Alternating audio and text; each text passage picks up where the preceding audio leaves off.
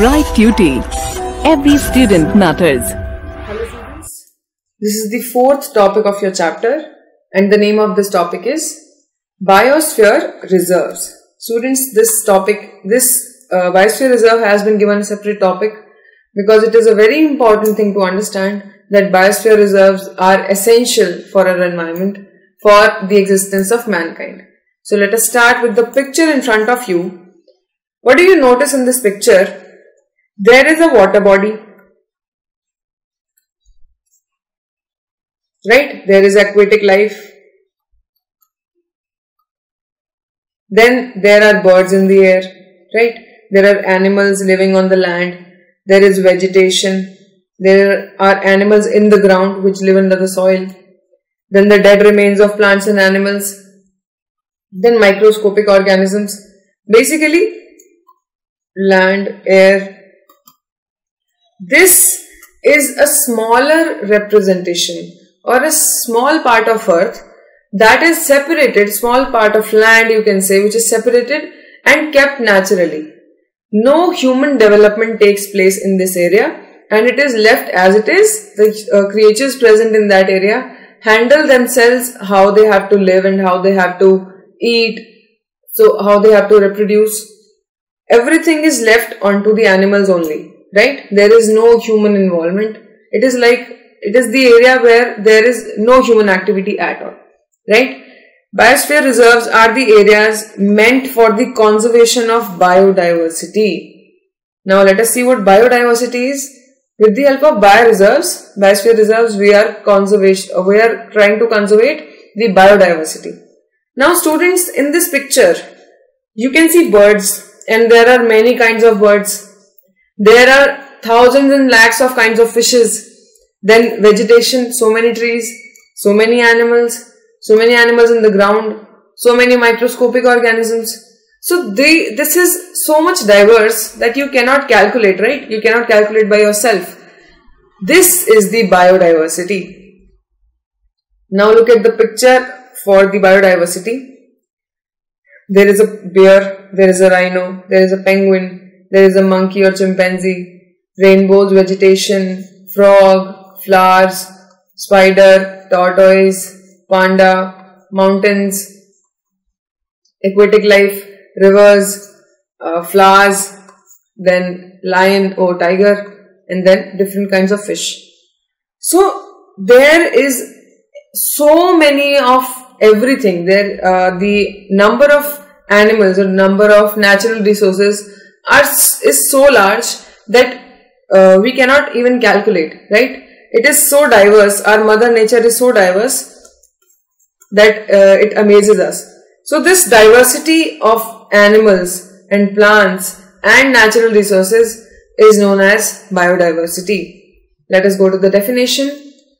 Biodiversity is the variety of plants, animals and microorganisms generally found in an area.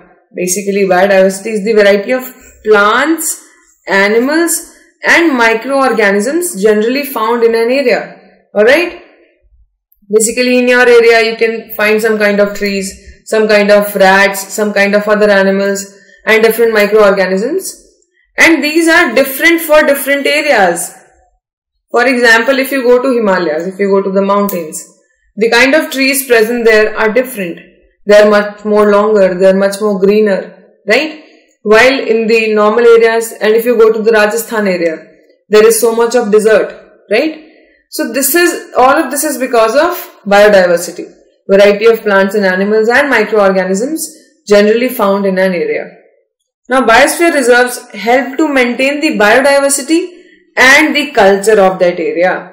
So to preserve that culture, to preserve that biodiversity, biosphere reserves are made so that we can conserve all these in the certain areas and also making sure that the human activities are not disturbing the complete nature, the complete environment, right? There are still some parts of the nature which are intact and have not received any disturbance from the human activities. Alright? So students, a biosphere reserve may also contain other protected areas in it. So basically biosphere reserve is a large area. As you can look at the map, It is a very large area in which there are other protected areas also present sometimes, right? So the Panchmani Biosphere Reserve, this is present in the Madhya Pradesh of India. Alright, it is a biosphere reserve, its name is Panchmani. It consists of one national park named Satpura. The national park is Satpura, and two wildlife sanctuaries named Bori and Panchmani. Two wildlife sanctuaries named Bori and Panchmani. Let us look at the map now. So this complete area is the map of Panchmani Bioreserve. This is the whole large area. Now, as you can see, this area, Neemghan, as you can say, this area is the Satpura National Park. Alright, so this Biosphere Reserve consists of one national park in it, then two wildlife sanctuaries. This is the Bori Sanctuary and this is the Panchmani Sanctuary. As you can look at the map, the green part is Bori Sanctuary, the blue part is Satpura National Park, and Panchmani Sanctuary is the yellow part. So in this picture you can say that the Panchmani Bioreserve contains one national park, which is Satpura, and two wildlife sanctuaries, which are Bori and Panchmani. Alright. Now there is an activity for you again. List the factors disturbing the biodiversity in your area. It can be increased population, increased pollution, increased deforestation. Basically, you have to list any factors which are responsible for the disturbance in biodiversity in your area. They can be different according to the areas. Alright. Now, some of these factors and human activities may disturb the biodiversity unknowingly. List these human activities and how can these be checked. This is an activity for you. So, in this activity, you have to list down the disturbing factors of your biodiversity which may be created by human beings unknowingly, right? We may be doing something unknowingly which is ultimately causing disturbance to the biodiversity, and also how can we check them? What are the steps that can be taken to check them? This is a simple activity. Alright. Flora and fauna. These terms are very common. You must have heard them somewhere in your science classes, right? Flora and fauna, especially in biology. Students, some animals and plants typically belong to a particular area. Basically, you can take the example of cactus. This cactus plant is only found in desert because it requires no water, because it requires very less quantity of water and can exist in heat waves, basically, right? So it can exist in hot temperatures, hot winds, and it requires very less water. So it grows in desert areas, right? So cactus is not found in mountains or in plains where there is good vegetation. Cactus is only found in desert area. So similarly, some animals and plants typically belong to a particular area. The plants and animals found in a particular area are termed flora and fauna respectively for that area.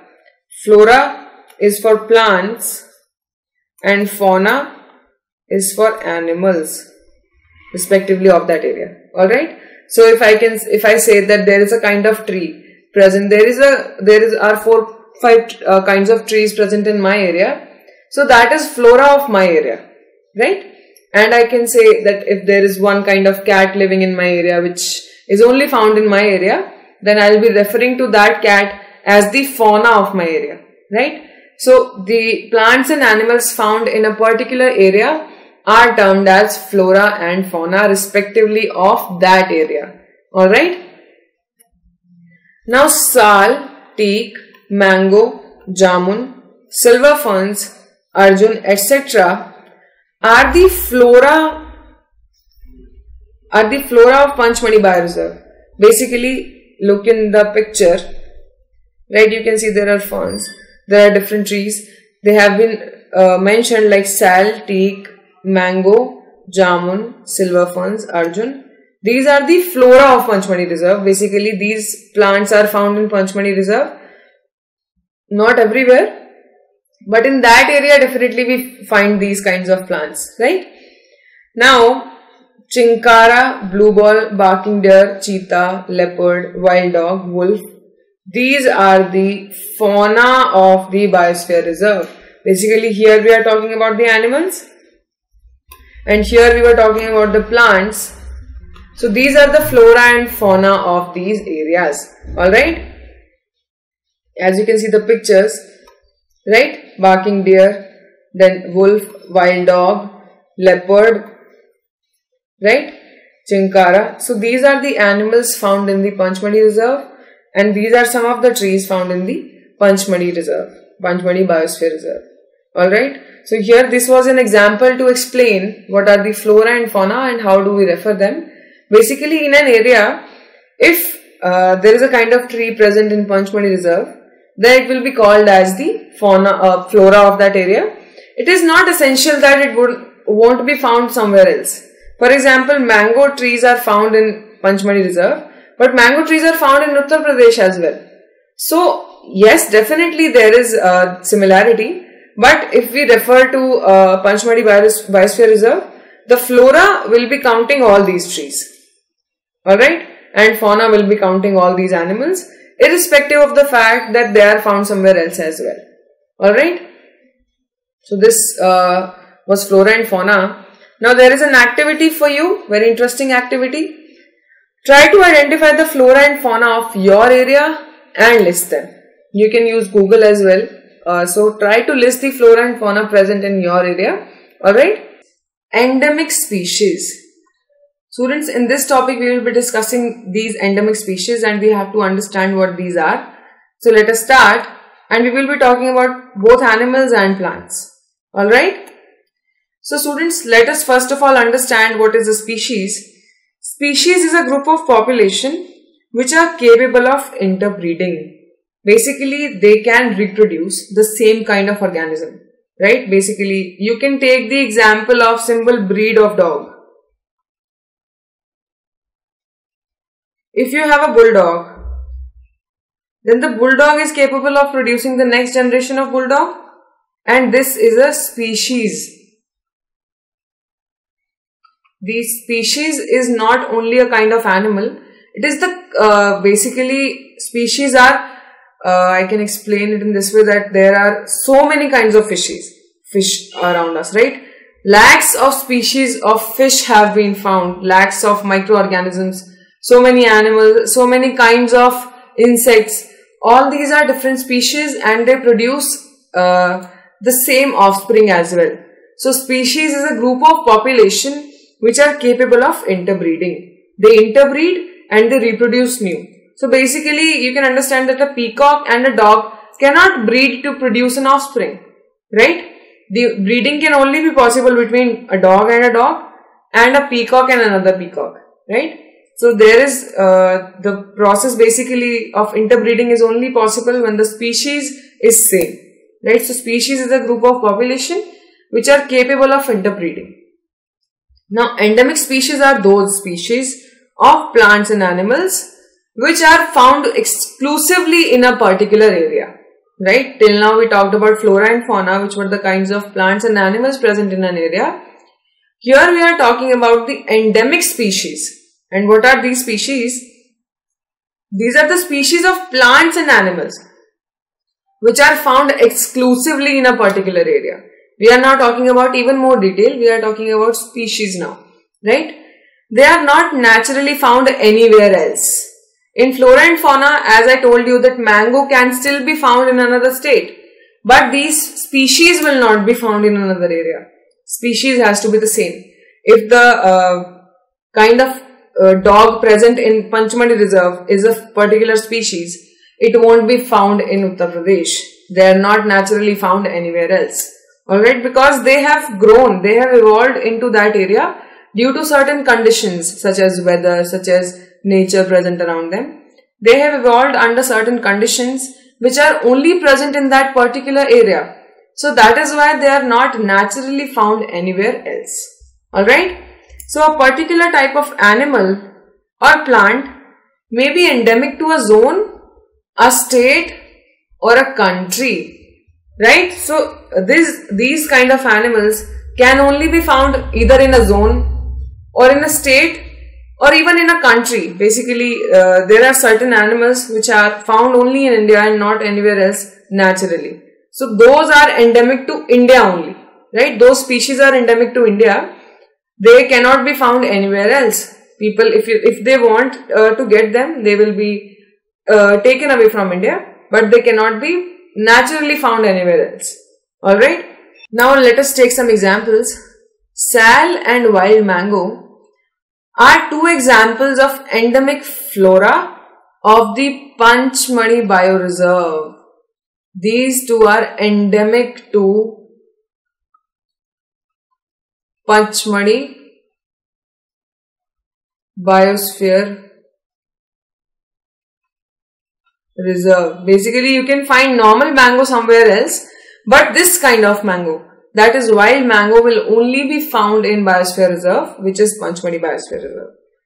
Then coming to bison, Indian giant squirrel and flying squirrel are endemic fauna of this area. Alright, as you can see in this picture, this is a giant squirrel. It is naturally found in Panchmani Bioreserve only and nowhere else in the whole country. So these are endemic to that area. They cannot be found anywhere else. So I hope you have understood the concept. We are not talking about the whole class of animals.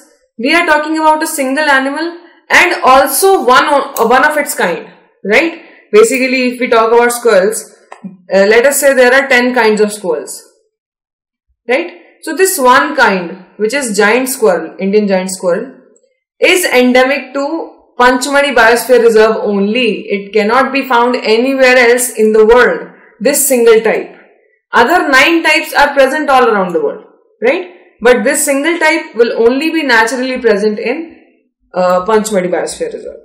Alright, this tree is the wild mango tree and it is only found in Panchmani Biosphere Reserve because it is endemic to that area. Alright, so these were the endemic species. Now I have heard that some of the endemic species may vanish. Is it true? Now students, as I told you, that endemic species may be endemic to a zone, to a state or to a country. So let us say that there is an animal endemic to your zone, right? And the government decides to construct a nuclear power plant in your area.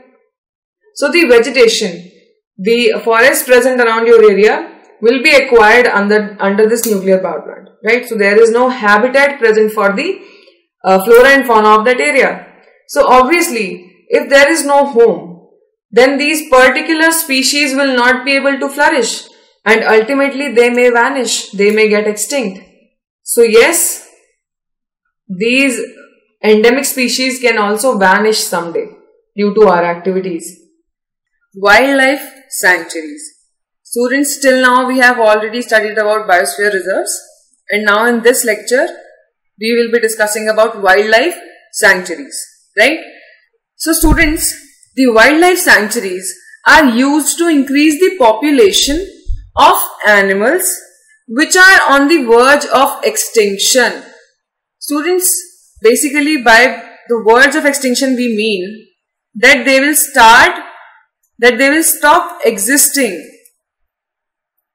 We will not be able to find any more of that kind of animals, right?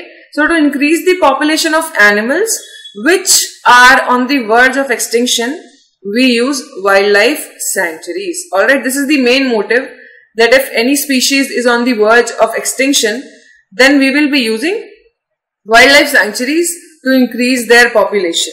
Alright. Students, activities like harvesting of timber, collection of minor forest products is allowed in this area. Basically in these areas, 2 activities are allowed and these activities are harvesting of timber. Basically timber is a tree which is utilized in many purposes. So timber can be harvested and minor forest products which can be small plants which are useful in medicine. These minor products can be collected, right? Only 2 activities are allowed. Now there is a list in front of you telling about the important sanctuaries in India. So the name of sanctuary is Bharatpur, which is in Rajasthan, Kaziranga in Assam, Sultanpur in Haryana, Bandipur in Karnataka, Periyar in Kerala. Right?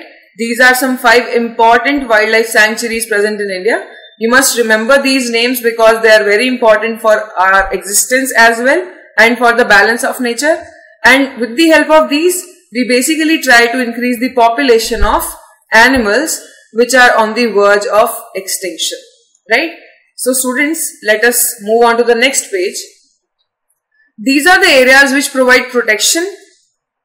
First of all, they provide protection because we are trying to increase the population, right? So if we need them to increase, we need to give them some suitable environment, suitable living conditions and proper protection so that nothing disturbs them, nobody is able to kill them or hunt them. So we provide protection and suitable living conditions to the wild animals. Alright? So poaching, which is basically hunting, or capturing of animals is strictly prohibited in these areas because obviously we are trying to increase their population. We cannot allow hunting or capturing of animals in those areas. So these activities are prohibited. As we have already discussed, they are used to increase the population of animals which are on the verge of extinction. Right? Now students, wildlife sanctuaries like reserve forests are those earmarked areas which are basically used for the protection of forests. Provide protection and suitable living conditions to the wild animals, right? People living in wildlife sanctuaries are allowed to do certain activities. People which are living in that area, they are allowed some activities, and these activities are, firstly we have discussed timber harvesting. Right, timber harvesting is, we have already discussed timber harvesting is allowed. And secondly, collection of minor forest products. Right, these we have already discussed that these are allowed. So students, activities such as grazing by livestock, for example, if they have cows or buffaloes, then for their food, grazing is allowed. Grazing is basically when we take our animals to a field and they eat the plants present there. So grazing is allowed in these areas, and collecting medicinal plants and firewood. These 3 activities are allowed for the people living in the wildlife sanctuaries, not for outsiders. Outsiders are not at all allowed. Then it's a pity that even protected forests are not safe because people living in the neighborhood encroach upon them and destroy them. So this is the current problem, that even in wildlife sanctuaries and protected forests, it is very difficult to keep them safe because people living in the neighborhood encroach upon them and destroy them. Right? Now students, International Union of Conservation of Nature and Natural Resources, which is IUCN, now known as World Conservation Union, WCO, it is the new name of IUCN. The new name of IUCN is WCO, which is World Conservation Union, keeps the record of all the threatened species of the world. We will be discussing what these threatened species are. What is threatened species basically? We will be discussing that in this lecture only. This WCO keeps the record of all the endangered species. World Conservation Union, WCU. Alright? Then IUCN categorized the species into 9 categories on the basis of the size of population, rate of declining population, their geographical distribution, etc. So basically, there are 9 categories based on certain criteria which are such as size of population, rate of declining population. For example, you can take 2 animals, right? Tigers and pigs and dogs. Take 3 examples. Now at some point, tiger population was 50 in a wildlife sanctuary, pigs were 150 and dogs were 200. Now after some time, after like 2 to 3 years, you notice that tigers have decreased to 30, pigs are 160 and dogs are 210. So now you can see that the size of population of tigers is very small, right? While pigs and dogs are in enough amount. But as you notice, after some time there is a major decrease in the population of tigers. But the pigs have increased and dogs have increased. So this is how these are some, this was a rough data that I just wrote by myself. But this is just an example that in this case, pigs and dogs do not need protection. Right? Tigers need protection and they need to be conserved. Even though tigers are more powerful and dangerous animals, but still they are decreasing, so we need to protect them. So this is some criteria such as size of population, rate of declining population and their geographical distribution. This is how WCU categorized these species into 9 categories. Alright. Now let us look into threatened animals. There are 4 pictures in front of you, right? All the 4 are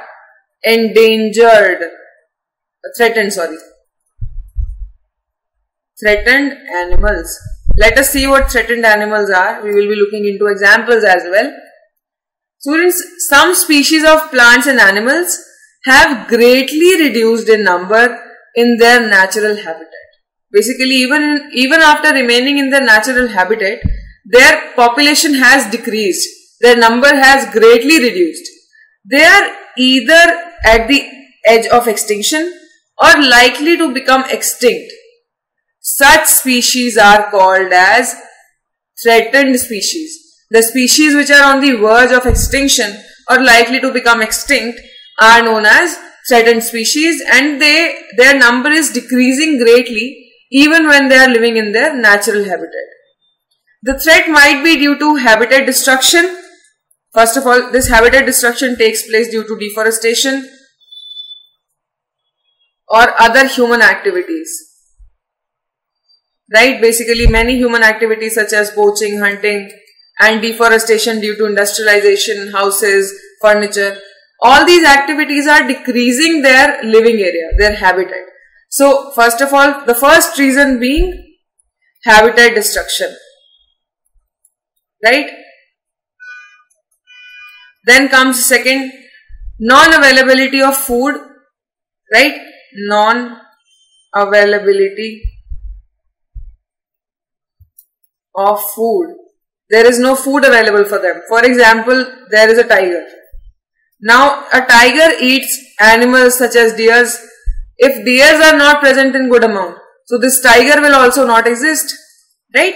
This is a food chain process. So, basically, threat can also be there due to non-availability of food or excessive use of species. These species may be excessively used due to human products such as for leather. Many animals are killed throughout the year, right? So we should not use leather because it is very cruel to the animals. So these are some reasons. First being habitat destruction, second being non-availability of food, and third being excessive use of species. Alright, so this is how threatened species become threatened, right? Now coming to endangered species. This is the second kind of species which has been, this category has also been created by WCU, World Conservation Union. So these are the species which are in danger of extinction in near future. Basically, threatened are those that we do not know if they will stop existing in the coming future. But about endangered species, it is definite that in coming future, in the near future, they will be extinct. They are in the danger of extinction in the near future. If unfavorable factors for these are allowed to continue, they would become extinct. So these are species that are definite to become extinct if we do not provide them favorable conditions. For example, Asiatic lion, blue whale, great Indian bustard. These are two examples of species which are endangered and they might not exist in the near future. Asiatic lion, as you can look in this picture, this is Asiatic lion. It has a different kind of fur near his neck, right? Then coming to the second example, which is great Indian bustard. This is again a bird which will stop existing if we do not provide it the necessary favorable conditions. Now the difference between endangered and threatened is that threatened species, their number is decreasing greatly due to the destruction of habitat, unavailability of food, or due to excessive use of that species. They are not to be extinct in the near future. They will not be extinct in the near future, but endangered species will definitely become extinct if we do not provide them favorable conditions. So for them to exist, we need to provide them with favorable conditions. Coming to the third one, it is vulnerable species. What are vulnerable species? These are the species which are likely to become endangered in the presence of the causative factors.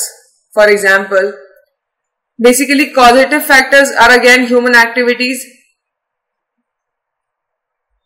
right? Human activities are causative factors. Then these species will likely become endangered in the presence of causative factors. For example, black buck, right? Golden langur and chinkara deer. Chinkara deer, these are all somehow different from the normal kinds of them, right? So these are some vulnerable species which are likely to become endangered in the presence of causative factors. They are likely but not extinct. They will not become extinct, they will become endangered first and then extinct. So firstly comes vulnerable, then comes threatened, firstly threatened, then vulnerable, then endangered, and then comes extinct. This is the kind of danger that falls in front of them. Firstly they are threatened, then they become vulnerable, then they become endangered, and then they become extinct, right? Next is rare species. Rare species are those species which are existing but very low in number. They are existing but they are very low in number naturally. They are found very rarely. It is not due to any of the factors, but they do not produce more, right? For example, golden cat, monk seal, and Indian pied hornbill, it is a bird, jessless Himalayan porcupine. This is a tree, right? So these are some species which are rare, which are not found very much. They are already in very low number. Coming to the last one, which is extinct species. These are the species of plants and animals which have been lost forever due to excessive causative factors. Because we could not provide them with proper habitat, proper food, proper protection, they have been lost forever. A species once lost cannot be retrieved. That is why we are protecting all the threatened, endangered and vulnerable species, because once they become extinct, we will not be able to retrieve them. Examples are Siberian tiger, Indian cheetah, golden eagle, Brahma Kamal, this was a flower, right? Then Sarpagandha, which is again a flower. All these species have been lost due to excessive causative factors and we could not protect them, right? Some of the threatened wild animals like black buck, white-eyed buck, elephant, golden cat, this is also a rare species, pink-headed duck, ghadial, marsh crocodile, bison, rhinoceros, etc. are protected and preserved in our wildlife sanctuaries. So basically we are putting our efforts in protecting these threatened animals. These are wild animals which are being protected by keeping them in wildlife sanctuaries, and we are trying to increase their population. Indian sanctuaries have unique landscapes, broad level forests, mountain forests, bushlands in deltas of big rivers. So we have situated our wildlife sanctuaries in such areas where there is broad level of forests, mountain forests, bushlands so that they can easily graze, and deltas of big rivers so that they never lack the water. So they have enough food and water for their existence and to increase their population. Alright. Now students, what is the difference between a zoo and a wildlife sanctuary? There are many differences. Firstly, in a zoo, if you keep an elephant in a zoo, elephant is a huge animal, right? It is very large. If we keep it in a zoo, it is a very small area for an animal, very small area for an elephant. So in the zoo, there is more probability of an elephant dying rather in a forest, because in the forests, there is a very large area, so many kilometers of area in which he can wander, in which he can eat. And in a zoo, basically the elephant is provided with a fixed diet, right? Which we cannot tell if it is enough for him or not. But in a forest, he can look for his food for himself. He is a free creature, right? The elephant is a free creature. Imagine for yourself, if you are told to stay in a room for your whole life, obviously you will not be happy there, right? It will not be a good condition to live. So for animals, it is better to keep them in wildlife sanctuaries and not in a zoo, because animals are not basically to be caged. They should be allowed to live their life by themselves, and they should be left in forests so that they can lead their life like they want to. Not in a zoo where they are caged, right? So there is a lot of difference in a zoo and in a wildlife sanctuary. Alright.